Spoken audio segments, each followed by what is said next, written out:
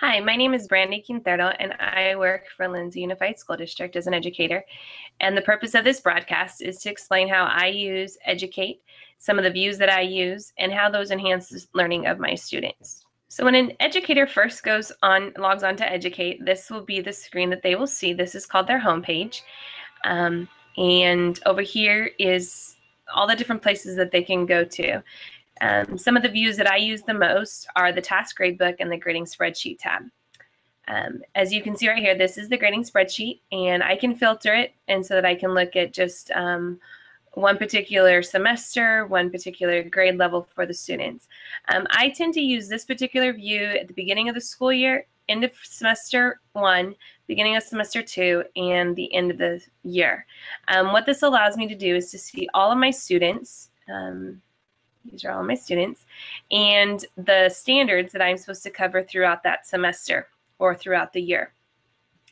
And I can see what my students' scores are already for those standards. If they're missing anything, where are they missing it? And it allows me to figure out how to group students. So for example, all of these learners have finished reading point of view, but they've not all finished reading information and mediums. And I can hover right here and see what the actual standard says.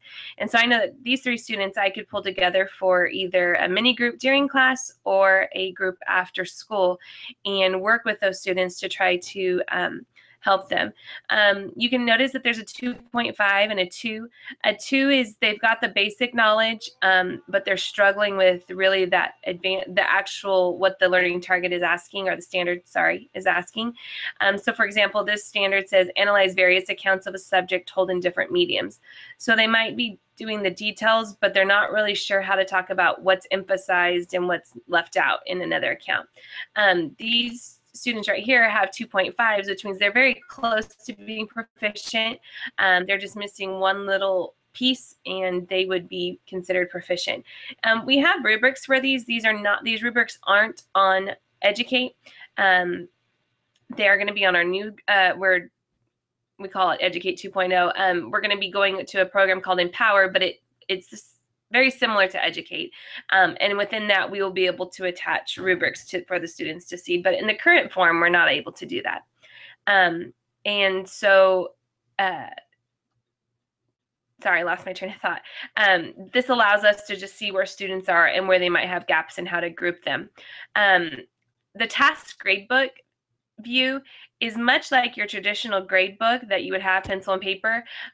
These are my assignments right here, and these are the scores that those students have gotten for those assignments. If it wasn't the end of the year, you would have saw maybe more 2.5s or 1s even across the board, but it's the end of the year, so most of them have been able to get to where they've demonstrated proficiency.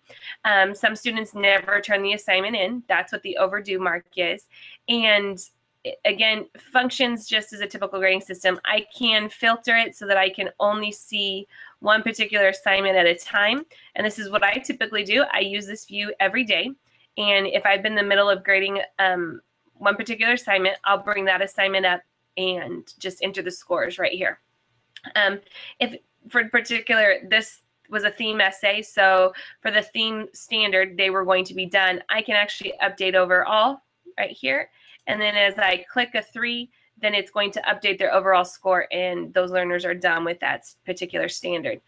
Now, like I said, students can't see this particular viewpoint. They can't see what other students' scores are, but they can see their own.